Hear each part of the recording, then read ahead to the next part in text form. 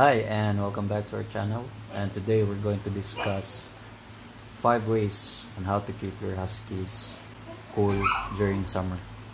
We have already excluded in the title, in the list, the air conditioning and the fans. Let's just say you want to take care, or you want to own a husky without having those two. It's still doable as long as you follow these 5 ways. First way is shade.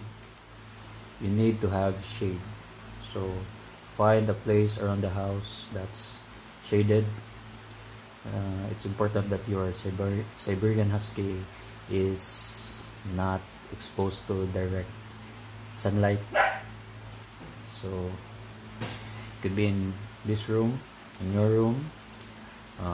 Also, if you have a cage with a roof, that's also good, or anywhere in the house like the porch, or if you have a balcony, as long as it's in shade, no direct hit from sunlight. Second is hydration. Hydration is very important, especially during daytime. Not much so during nighttime, because they don't get really feel warm or thirsty at night, because it's sleepy time. During the day, especially if you are going for work, you need to provide them with enough water to last for the whole day. This one is a bit small.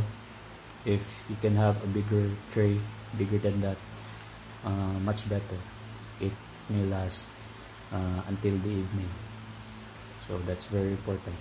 Second. Third is exercise. So Siberian Huskies are working dogs, so they're very energetic. You need to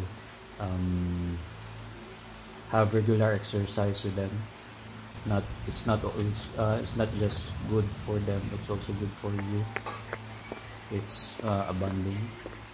So while we are on ECQ, what you can do right now is walk around the house, play with your husky, have a quality time, play ball. We have a ball here. If you have other dogs, play with them, so that energy can be let out. It's an exercise, just like us. If we have regular exercise, we regulate our heat, our body heat, and if we are fit, we are less susceptible to feeling hot, or worse, getting heat stroke. So exercise is really important, regular exercise. Fourth, diet. Okay. We don't want our huskies to get fat by overfeeding, because if you overfeed them, tendency is they get big, they get chubby, and if the body is big, gets hot, gets warmer, and the danger there is that there might be a possibility of a heat stroke, and we all don't want that to happen. So aside from exercise, we also need to put them on a diet just for summer. In our house, what I do during summers is that I take 20% off from their regular feeding ratio. So every day I only feed them 80% of what I normally give them. So they may get a little thin, but at least they don't suffer heat as much as those other huskies that are overfed or overweight. So that's the fourth one. Lastly, the fifth way is related to water. You need to wet their feet or their paws. If they're here inside the house, you can grab a towel, an extra towel, and wet it with water and let your huskies walk around it. So it regulates their body temperature. It cools their body temperature in such a way that the heat that they are feeling will become less. So they'll feel better. They won't feel hot.